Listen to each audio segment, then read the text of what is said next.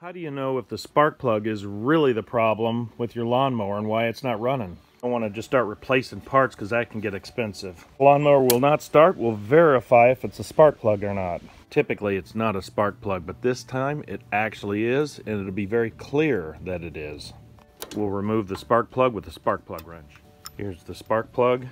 It looks pretty normal. And if we look at the insulation, there's no cracks. Everything looks just fine. The spark plug tester. This will test if the coil inside is any good. Spinning this tester, you can see this will adjust the gap in the spark plug tester.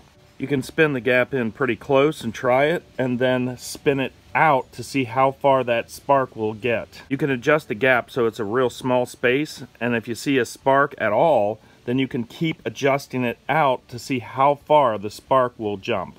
Put this into the tester into the boot where the spark plug would normally go and snap it in place. Attach this clip right here to a bolt so it's got a nice good ground.